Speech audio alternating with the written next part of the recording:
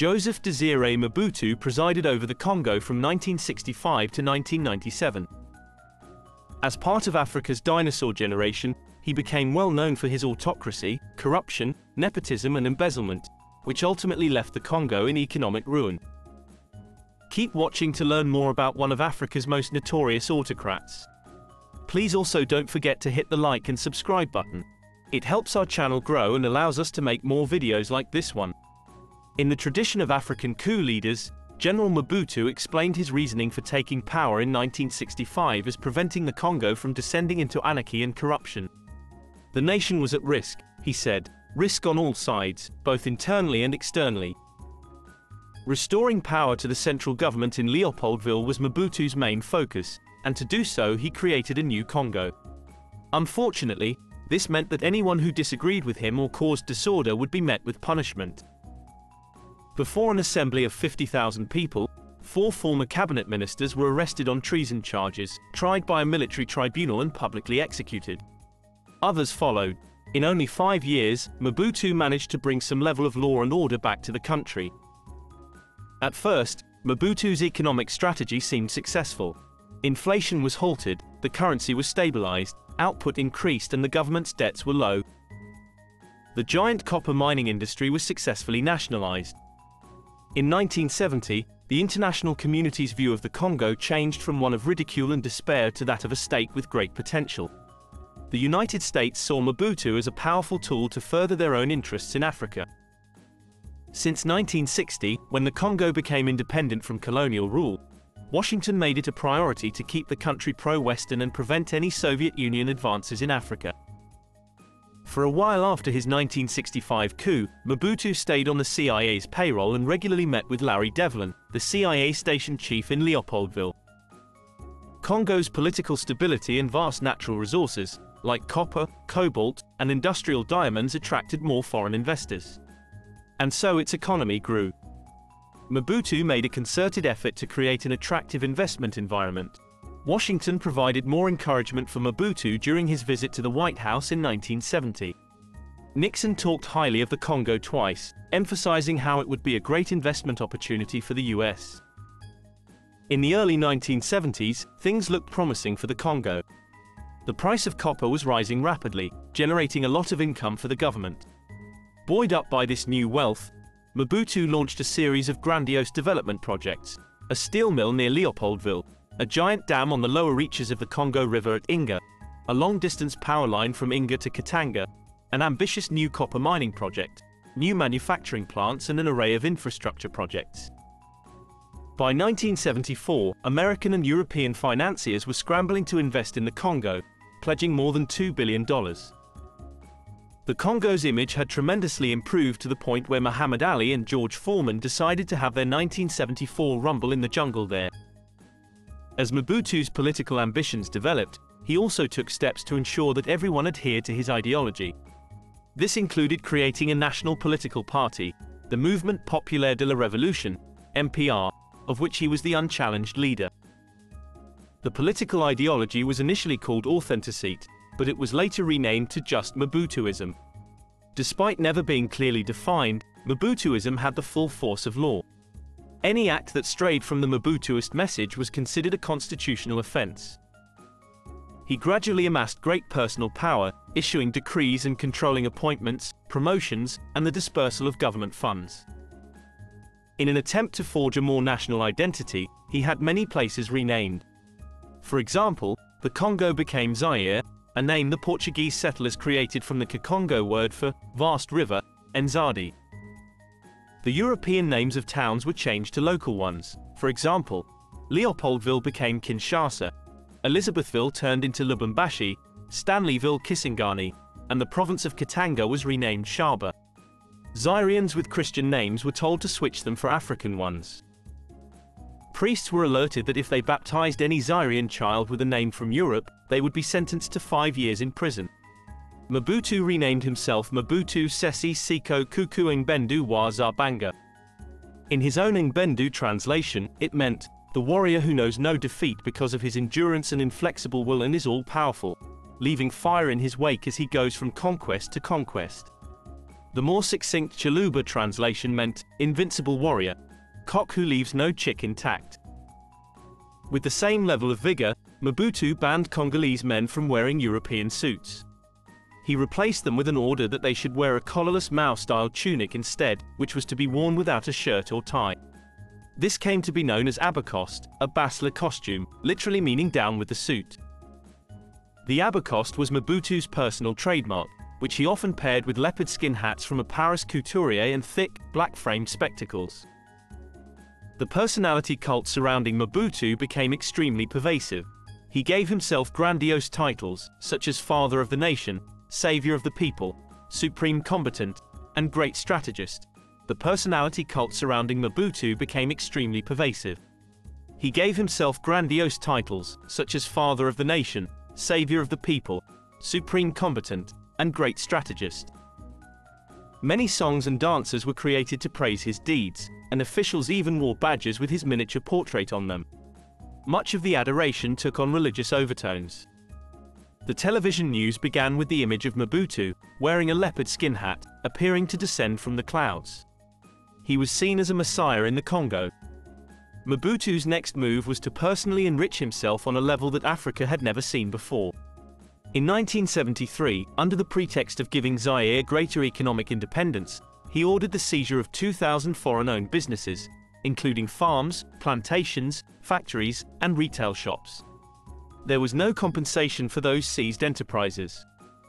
Mobutu described his decree as a radicalization of the revolution, but instead of the state taking control of the enterprises, they were handed out to individuals as private property. The main beneficiaries were Mobutu and members of his family. Mobutu acquired 14 plantations that he merged into a conglomerate called Cultures et Élevages du Zaire, CELZA. CELZA's plantations not only produced 1/4 of Zaire's cocoa and rubber output, but it also employed 25,000 people. This made CELZA the third largest employer in the country, with 140 Europeans included in that number. His fortune rapidly increased throughout the 1970s. Every year, he funneled large amounts of money into his private bank accounts overseas. In 1976, one of the plantation companies he took over transferred $1 million to his Swiss bank account in a single transaction. According to the central bank, in 1977 approximately 50 Zairean companies controlled by Mobutu's close friends and family illegally smuggled $300 million out of the country via exports. By the end of the 1970s, Mobutu's net worth was in the billions, making him one of the richest men in the world. In fact, by the early 1980s his fortune had grown to an estimated $5 billion. He used much of his money to buy luxurious houses and estates, mostly in Europe. His properties included the Villa del Mar in Roquebrune Cap Martin on the French Riviera, an 800-hectare estate in Portugal's Algarve, and a converted farmhouse in the Swiss village of Savigny. He not only owned a large apartment on the Avenue Foch in Paris, but he also had 9 buildings in Brussels ranging from office blocks to mansions and parklands. Furthermore, he had properties in Spain, Italy, Ivory Coast, Senegal, Morocco, and Brazil.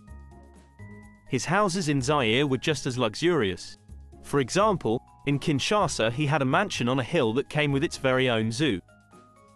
He also enjoyed the use of a 3-storied luxury boat, Carmanyola, entertaining foreign dignitaries and visiting businessmen by taking them on trips along the river. His favorite residence was an enormous palace complex that cost him $100 million to build. He located it in the depths of the equatorial forest at Badalite, a small village 700 miles northeast of Kinshasa. He saw this location as his ancestral home. His grand palace there, with its huge marble-lined salons, spanned across 15,000 square meters of landscape dotted with ornamental lakes and gardens. A smaller second palace featured a discotheque, an Olympic-sized swimming pool and nuclear shelter. The rooms were also furnished with Louis XIV furniture, Murano chandeliers, Aubusson tapestries and monogrammed silver cutlery. Badalite was known for its remarkable features, including luxury guest houses, a hotel, and an airport that could accommodate supersonic Concords, a plane often chartered by Mobutu for his foreign trips. Furthermore, Mobutu requested that Badalite create model farms. These would be filled with Swiss cows and Venezuelan goats, brought in by airplane. About 4 or 5 times annually, Mobutu would descend upon Badalite with a large group of around 100 people.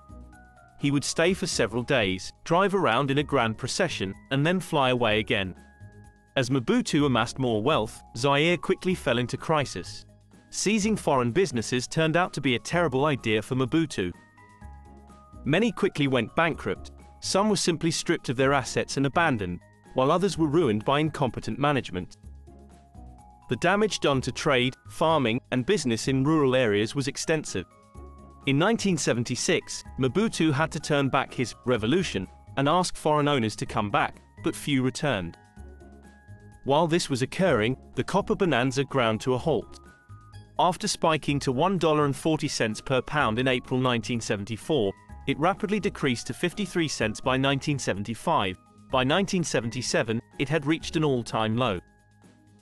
Zaire's exports in 1975 were worth only half of what they had been 5 years earlier, while the cost of oil and imported grain rose sharply.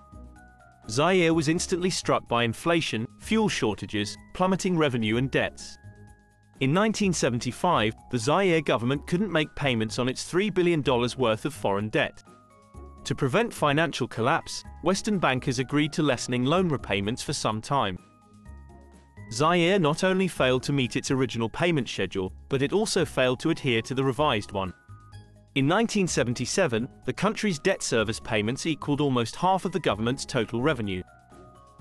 The banks had reached a point where they could not afford to let Zaire default on its debt, so they lent it more money in the hope that the government would eventually bring its finances under control. The grandiose development projects that Mobutu had launched years earlier were now also in decline, some teetering on the brink of collapse. The administration quickly fell apart. Corruption spread from the top, affecting every level of society. Many government services that were allocated a budget were never provided. Teachers and hospital staff went unpaid for months. Foreign bankers estimate that up to 40% of the government's operating budget is routinely stolen or diverted away from its intended purpose by civil servants and army officers. Around two-thirds of the 400,000 monthly paid civil servants were estimated to be fictitious. Their wages were simply being taken by higher-up officials. Army officers regularly kept for themselves their soldiers' pay and sold army food supplies on the black market. Furthermore, the soldiers set up roadblocks to confiscate farmers' produce going to market and demanded money from civilians. Air Force officers created their own air transport company, which undercut the rates of the national airline by more than half. Hospital medicines and equipment were sold by staff for their own benefit. Nothing could be accomplished without a bribe. Mobutu himself referred to the blight of corruption afflicting Zaire as le mal zaïrois. Hypocritically, he relied on corruption to hold the system together and to keep himself in power. Moreover, he publicly condoned it. If you steal, do not steal too much at a time. You may be arrested, he told party delegates. Yibana Mail, steal cleverly, little by little. The plight of Zaire, after 10 years of Mobutu's rule, was pitiful. Hospitals closed for lack of medicine and equipment, deserted by staff unwilling to work unpaid. A fraction of the rural road network remained usable for motor traffic. Likewise, the river transport system was also in shambles. The level of employment was lower than it had been at the time of independence. Inflation made the employed barely earn 10% of what their salary was worth in 1960. Moreover, there were widespread cases of disease and hunger. 40% of Kinshasa's population lacked food to a point where they experienced severe malnutrition, according to relief agencies. The agricultural production in rural areas dropped sharply, with only 1% of the land being cultivated. Consequently, large food imports were necessary to feed the population. The state only served the interests of the rich, while regular folk had to fend for themselves. In 1978, foreign creditors forced Mobutu to agree to a series of corrective measures in despair at the chaotic state of Zaire's finances.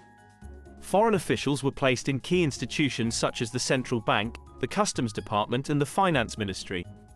But this was to little avail. Government officials continued to find ways to circumvent any austerity measures. Corruption continued unabated. In order to maintain complete control, Mobutu heavily relied on a small group of officers from his own Mbendi tribe who led special military and police units. Because these men were so crucial to his power, he paid them higher salaries and gave them other benefits as well. He kept ministers and senior officials in a constant state of flux, rotating them regularly, dismissing them or imprisoning them to ensure they represented no threat. Buying off dissidents was Mobutu's standard practice. But not all Mobutu's critics were willing to play the game. In 1980, 15 parliamentarians published a document totaling 51 pages that argued Mobutu was the cause of Zaire's problems and requested open elections. Mobutu's response was to arrest them and banish them to remote villages. Some subsequently decided to join his regime. Others held out. A group of determined dissidents, with Etienne Tshisekedi wa Mulumba as their leader, founded Union pour la démocratie et le progrès social in 1982. The government accused the dissidents of trying to overthrow it, so they put them on trial in front of the State Security Court. The court sentenced them to 15 years in prison but then released them after only 1 year. Tshisekedi was arrested time after time again, 10 times in 8 years, but remained outspoken in his attacks on Mobutu, calling Mobutu both a malady and a kleptomaniac. In 1988, Tshisekedi finally gave up his political career in exchange for freedom. Although Mobutu's regime had become oppressive and dishonest, he maintained the support of Western governments. His pro-Western, anti-Soviet beliefs won him favor in Western capitals, most notably Washington.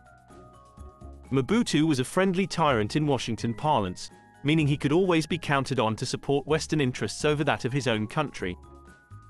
It was widely believed that the only options for Zaire were either Mobutu or chaos, a message which Mobutu himself effectively communicated. When rebels invaded Katanga from Angola in 1977 and 1978, Western governments, including the United States, France, and Belgium, as well as African partners such as Morocco, were quick to come to Mobutu's aid. US aid to Zaire between 1965 and 1988 totaled $860 million. Mobutu sustained direct links to the White House through successive administrations. Despite winning plaudits in the West, his future leadership would eventually be brought to question. The seeds of his downfall would eventually be sown in the Rwandan genocide, which began in 1994.